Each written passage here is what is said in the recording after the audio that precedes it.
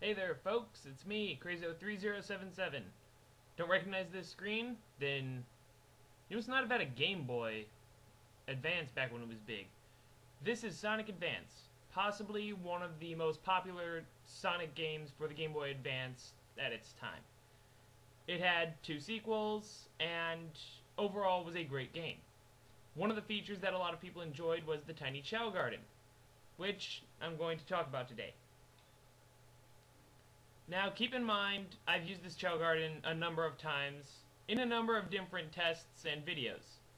These number of rings down here, I did not naturally acquire them. I have a Game Shark Advance SP, or Game Shark SP, I don't remember which it's called, and that's how I got all these rings.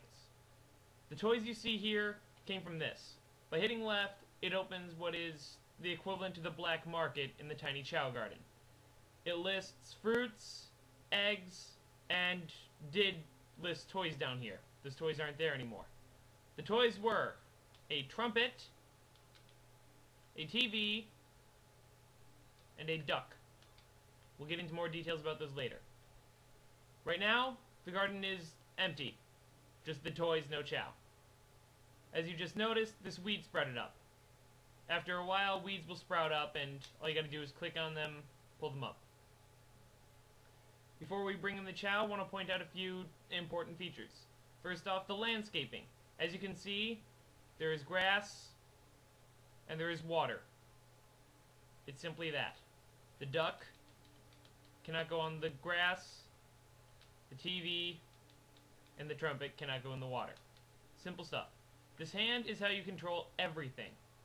You click on stuff, you grab stuff, and you can interact with the Chao using it too. Up here are 2 Game Boy Advance. If you don't know what a Game Boy Advance is, wow, you are either very young or have lived in a cave. Or got introduced to the series of games when the Game Boy Advance SP was big. These 2 have mini-games in them. I will get to the mini-games after this. Read again. Now let's get our Chao. Over here, when you have no Chao in the garden, they will give you a normal Chao for free. If you remember in my normal Chao video, I suggest this is a way to get them. To hatch the Chao, you can either wait for it to hatch on its own, or you can do as I just did, hit A on it, and basically pet it. Rub the egg 3 times, and it hatches. Automatically, the Chao is given a name over here. You can click on the name, which I'm going to do, and rename it. For the sake of this, we'll rename it after me.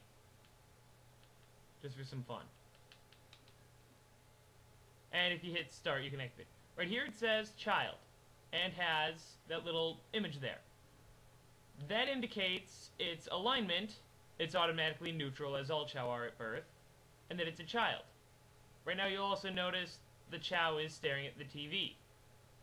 Every time a Chao stares at a TV, normally it will lead to either it just sitting there for a while or it mentioning something. For example, this is all staged. It's remarking possibly on watching wrestling. You should recognize the swim, fly, run, power, and stamina bars from the normal Chao Gardens. They start off at level 1 here. Why they start off at level 1, I don't know. If you transfer the Chao over, it doesn't make any real difference. My eyes are starting to hurt. Then don't stare at the TV. Another weed. The 2 that you will not recognize is the mood and the belly. The mood is how happy the Chao is. The scream of a wondrous soul. Chao, Chao. Aren't these deep creatures? The mood and the belly are very important to the Chao's happiness. The mood is its happiness. The higher the bar is, the better the Chao is feeling. For example, if you pet the Chao, its mood goes up. Unfortunately, that'll only work so many times every certain number of minutes. I haven't kept track. If you feed the Chao, its belly will go up. In the marketplace here, there are a number of different fruit. Each fruit boosts the Chao's stat and can lower a stat. They're basically like the animals, but in fruit form. This last fruit here, the most expensive, I would not recommend.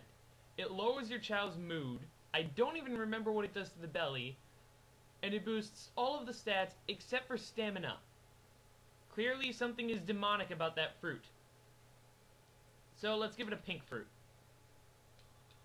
You'll notice the chow's mood went up and the chow's belly went up. That means that it's fairly satisfied with how hungry it is, but it could eat more. Once the chow is full, it will stop eating. I will actually demonstrate that here.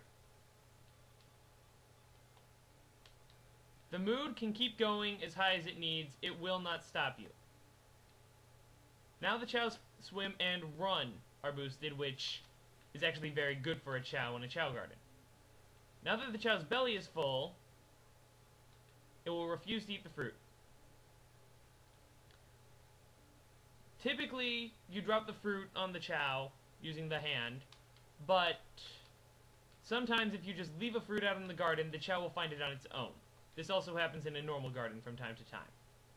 Now, as you just saw, the TV functions very simply. The chow walks up to it and stares at it. The trumpet, on the other hand, you need to put on the chow like you would a fruit. It will play the trumpet, starting off with making awkward sounds, and the more it plays it, the better it'll sound. The duck. Unfortunately, the duck does nothing. Supposedly, the chow can swim with the duck or ride the duck, but that does not happen in this version of the Chao Garden. Or the Tiny Chao Garden. If I had shorter legs, I could be a You don't have legs! Is that a joke? You have feet! As I mentioned before, there are eggs in the market. The ones that people typically look out for are the silver and gold eggs, which are the cheapest. Most people can afford those. I would right now buy this egg, but unfortunately that would not turn out... Or actually, wait, no, I can. Because I've got something else set up here. The Tiny Chao Garden can hold 1 chow and 1 egg. The chow will continuously never shut up. I'm going to warn you ahead of time.